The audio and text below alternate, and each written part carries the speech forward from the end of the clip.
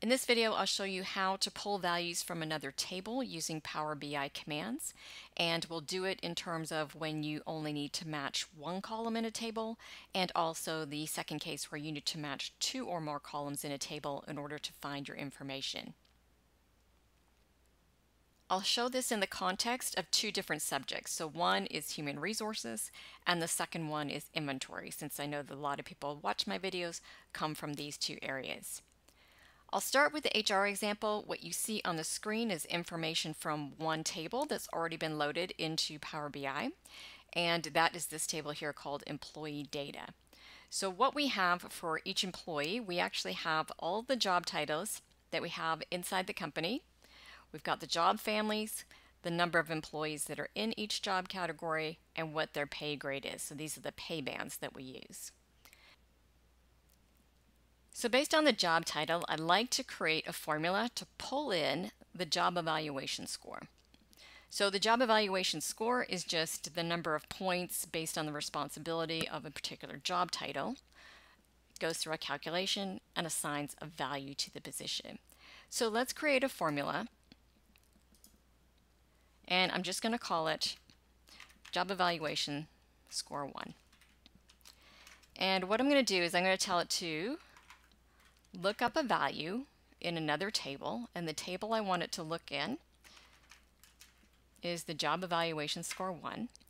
And see that first column, that little helper text up there? It tells you that the first one is the result. So what do you actually want it to pass back? I want it to pass back the points. And the way I want it to pass the points back is that I want to match the job title in the job evaluation score table to the job title in my employee table. So once I do that, I can click here to add that to my table. And unfortunately, sometimes it defaults to sum. So if I tell it, nope, it's just a value, I don't want to actually add that up.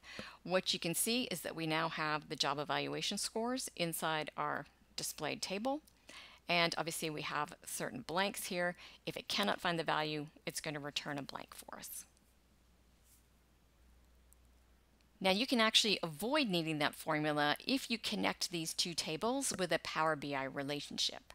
So in your modeling section, you can go in here and tell Power BI that these two tables are related by the job title. But when you start to get really complicated, and it's not unusual for me to have dashboards that have 25 different tables in them, sometimes I don't actually want to create that connection if I only want to pull one value, and that's it. That's all I need for that entire dashboard. So I find this lookup value command to be quite useful. Now let's flip over to inventory for those people that find this to be a little more familiar.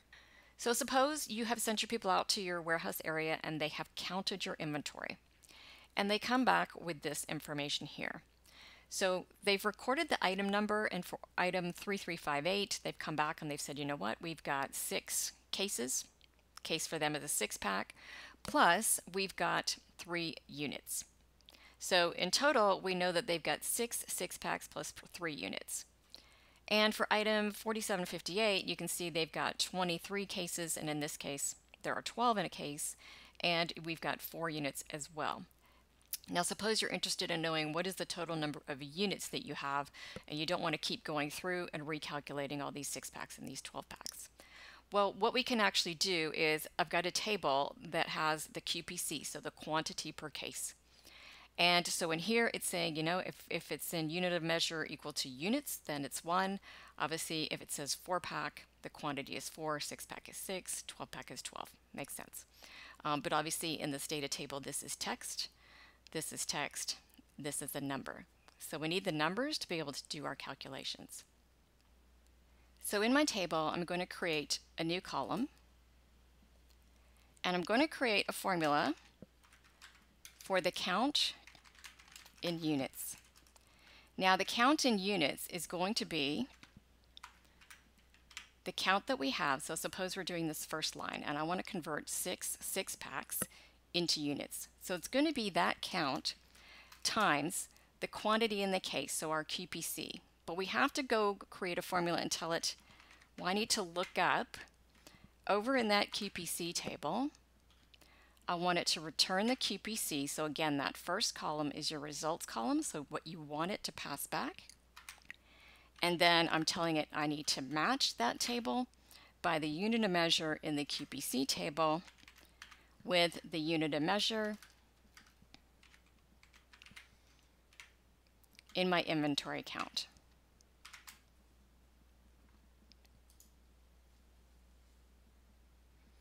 Okay, so our formula exists. So if we now add it to our display, you can see that 6 packs is 36 units. You know, we have, let's see, 23 12 packs, 276 units. And now we know that for our inventory count, we actually have a total of 377 units.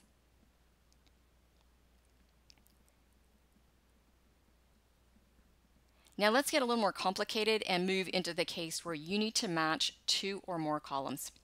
So what I have in this inventory example, and I'll get back to the HR one in just a second, is I have a table for the cost.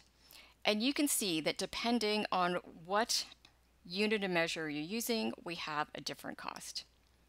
So for item 3358, and let me just sort here, a bit easier to show you. So for item 3358, you know, if we were to have a 4-pack, the cost of the 4-pack is $15, and if it was in units, it was $4.50. So suppose we want to put a cost on these. We need to be able to match this table on both the item and the unit of measure. So let's create a formula for the cost. So we're essentially doing a lookup, but we need to go match 2 columns. So in Power BI, that actually means you're going to have to go calculate something.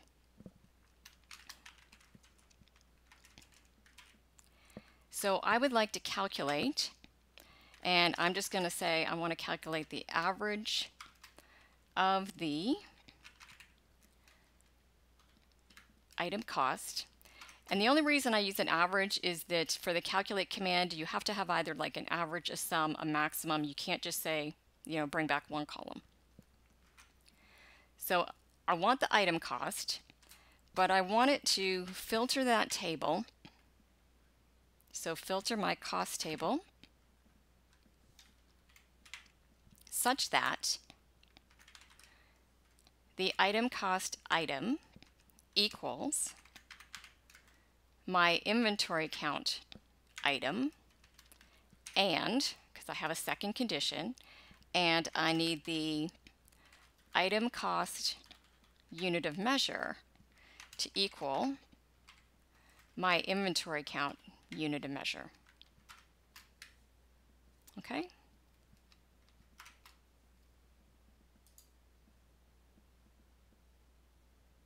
So now that we have that formula, we can put that into our table here, and it's giving us essentially, and keep in mind this is the unit cost. So it's pulled over and it has said for 3358 in units, the cost is actually $4.50. And you'll see that when we do item 3358 in a 6-pack, it pulls back a blank for the cost because I don't have a definition of that item within that size, within a 6-pack. So let's head back to our HR example and see where in this situation we might need to match on 2 or more columns. So when we first did this, we just pulled over a value for a job evaluation score. We only matched on the job title. But if you look right here, we'll see that we have 2 job titles that are identical. They're both a financial analyst, but one is in level 3 and one is in level 5. So it doesn't make sense that they would have exactly the same value.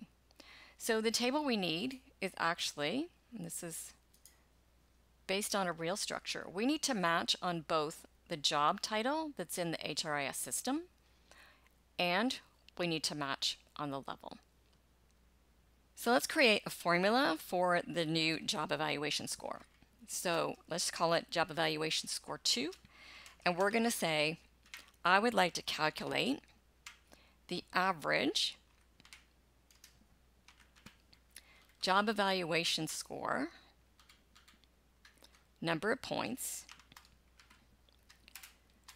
and the one I want to pull back is I need to be able to filter that table such that the job evaluation score 2, job title, there we go, equals the job title that we have in our employee table, but that's not all. And we need to match the job evaluation pay grade to the pay grade that we have, there we go, pay grade, in our employee table.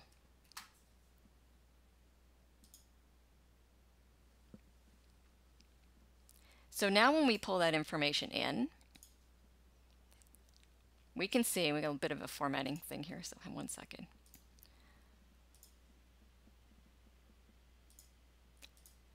Say it's a whole number. Okay, so now when we pull the information in, we can see that for our finance analysts, it's actually gone and pulled the number of points that is in our table, matching on both of those columns. Now, when we talked about just matching on one column, we said you could make a connection in the table to take care of that. When you get to 2 or more columns, you can only connect on one variable. So you can either use this calculate, or there's a little bit of a trick that I'm going to show you. So what we can do is create our own unique identifier, and I'm just going to call it unique ID. And I'm going to concatenate, so just put together the strings of the job title in this table with the pay grade. And I'm just saying, just stick these two pieces of text together. So then when we go take a look at our table, you can see I've got business support analyst level 5. Don't worry about the fact that they're butt up against each other. That's quite okay. So we've got sort of a unique identifier in this table, but we now need the same thing over in this table. So again, create a unique ID, and it's going to be the same thing. We're going to concatenate our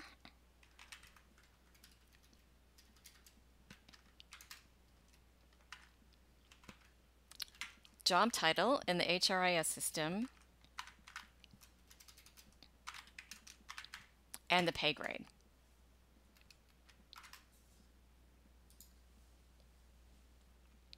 And now that we've done this, you could actually go into the modeling section of Power BI under Manage Relationships, and you can create a relationship between the employee table and say match that unique ID over to my job evaluation unique ID. So you can see we've got a good relationship that we could work with. So that works well when you're only matching 2 columns. It gets a little more cumbersome if you're going to match 3 or more columns. So I tend to use the calculate command when I definitely get to like having to match 3 or more columns, because it's not unusual for me to have examples where I have to match almost like five or higher.